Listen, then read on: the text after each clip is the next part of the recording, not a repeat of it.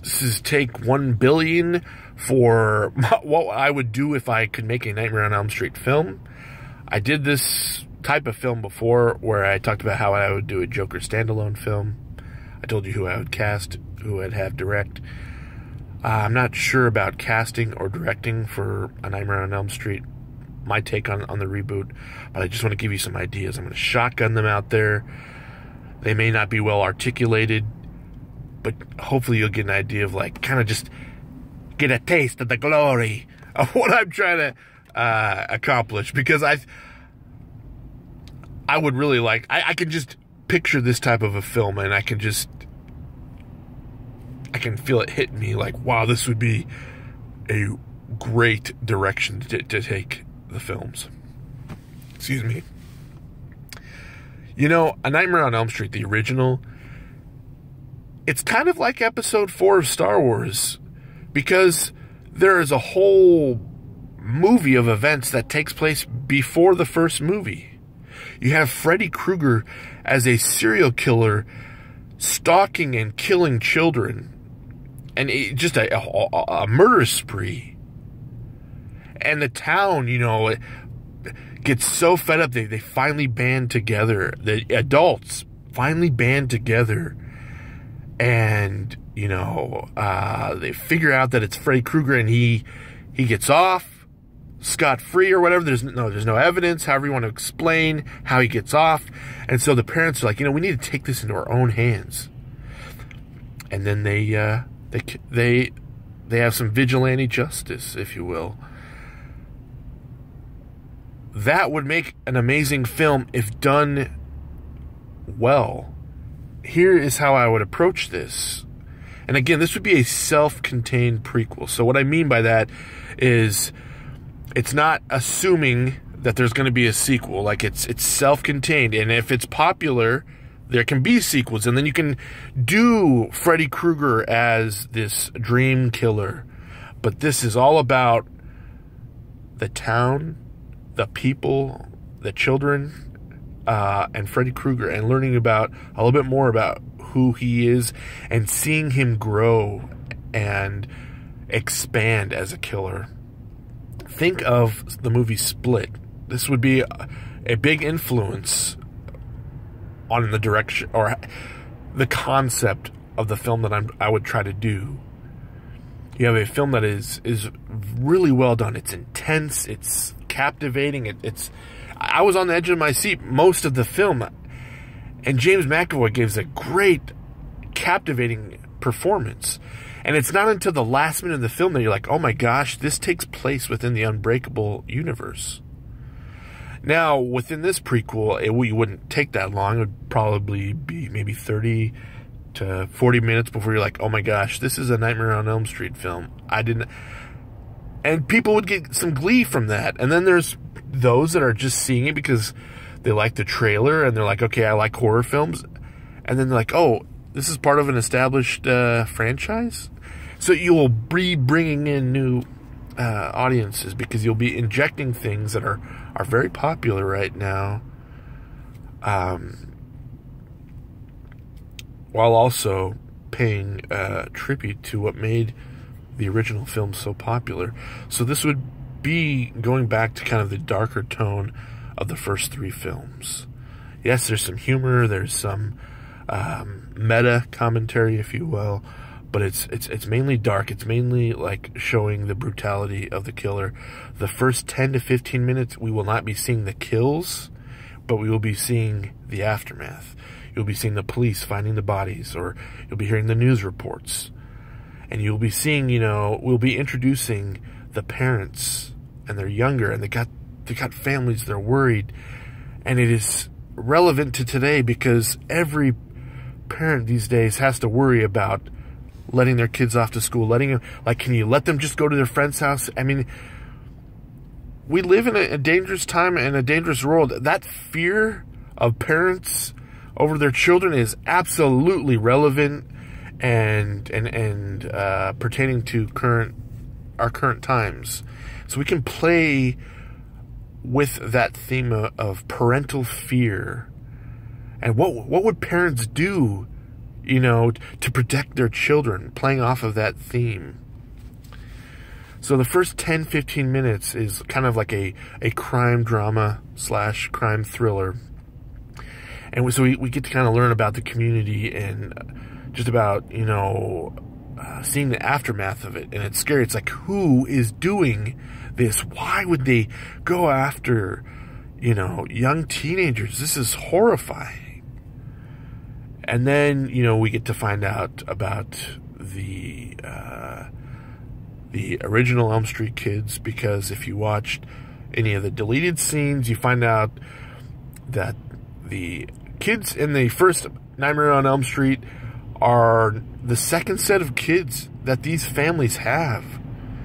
And you'll have those families there, and they're happy. You're seeing them optimistic, not the tired and depressed versions that we see in the first film. So there's this light from these families, and you're seeing it slowly being like drained by this killer. And then, you know, yes, we'll find out that there is Freddy Krueger, and there will be things about him that we'll learn. But he's not going to be the main character. He's going to be in it a lot, but he's not the unlike Split, he's not the main character. So you have the families, you have the children, you know, things like It and Stranger Things and Super 8, a group of kids trying to like band together like, hey, we're going to try to figure this out, is very popular. And I know a lot of people are like, oh, well, it's being done to death. Well, it's like, if it's really popular, it's not been done to death yet. And this doesn't have to be a film exactly like that. Like, we know that most of these kids are going to die. So it's not exactly like Stranger Things or It. You know, the kids, the Losers Club, they all survive in the first film. Stranger Things, all those kids, they survived. This is, yeah, most of them are not. We'll have a couple of kids from maybe families that were not necessarily mentioned in the original film, and maybe they'll survive, and then at the end of it, they're like, we're out of here, we're moving, and that's why we don't hear about them in the first film. But what I also wanted to explore, besides, you know, the family, the town, introducing those established characters, is learning a little bit more about who Freddy Krueger is, seeing him grow as a killer, again, borrowing from Split. In Freddy's Dead, the final nightmare, his daughter, so yes, she will be mentioned somehow in this film, like, oh, the janitor has just had a newborn or whatever, you know. Certain, you know, details about him will be sprinkled throughout. And, you know, anyways, in Freddy's Dead, she sees him as an early serial killer. He has all these prototype gloves before he makes the knives one.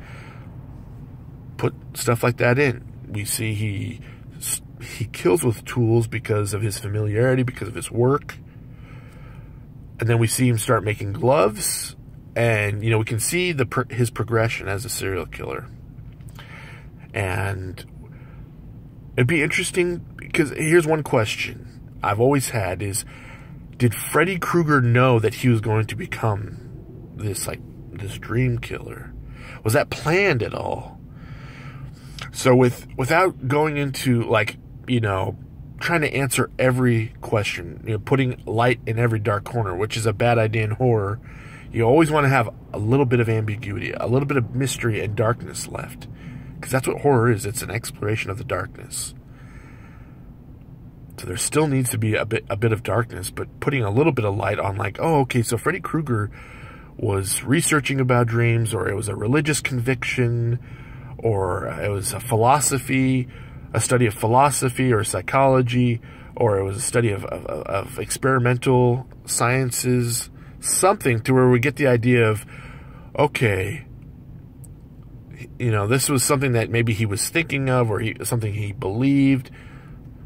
Concepts of, like, fear, the psychological concepts of fear being explored, how they can be exploited, you know, how the evil can exploit fear, and continuing that into dreams. You can have moments where these children are, or the parents are having these nightmares about this killer. It's not Freddy's doing, because he doesn't have that ability. He's just a mortal serial killer.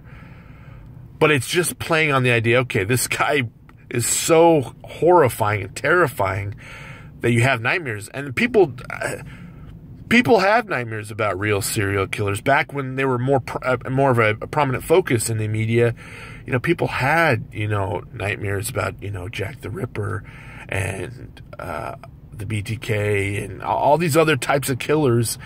I'm sure people had nightmares, especially if you lived in those areas where the killer was targeting. And so it'd be kind of like an homage, almost like, oh, people are having these nightmares about the killer, about being killed, but they obviously don't die in their dreams in this film. Again, like I said, it would be self-contained. So by the end of the film, the parents so enraged that the justice system hasn't worked, but they got the killer. They take the law into their own hands and they kill him, and it's like, okay, the evil has been vanquished, peace has been restored. The survivors are suffering their losses and trying to move forward. So it has a somewhat happy ending, but like if you know anything about Nightmare on Elm Street, you know he's coming back. But it's a self-contained story, and it's not relying fully on the you know on the paranormal or supernatural aspects. This is a slasher film with elements of crime drama, of thriller, of vigilantism. Yeah. There are so many things about Freddy's mythology to explore, you know? Like showing maybe part of the trial, or showing like, how did he get off? Yeah, how did he get away? How was he not convicted? It'd be interesting to see part of that mentioned in this story. I don't know who I would cast in any of these who would I cast as a young Freddy Krueger? Who would I have as director?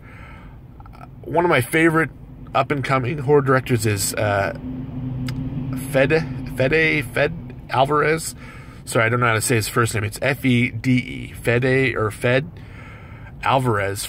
He's the one that did the Evil Dead remake. He also did Don't Breathe. I love both of those films. Automatically, him taking an established franchise gets my interest. There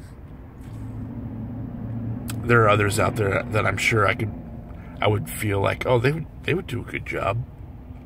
Anyways, I'd like to hear what you all think. Who would you cast? Who would you have direct? Am I on the right track? Like, does this sound interesting? I've been talking for over 13 minutes about how excited I am about this concept. Does that sound interesting? And if you're a writer, you want to take these ideas, go ahead. Like, I would love to put this down on paper. I just don't know when I would ever have the time to write it. So these ideas are free for the taking. This is what I would love to see in a Nightmare on Elm Street film. Let me know what you think. Take care, folks. And I will be doing more films like this. I'll be exploring, how I'd handle other franchises as well if anyone's interested. All right, take care. Don't have any nightmares.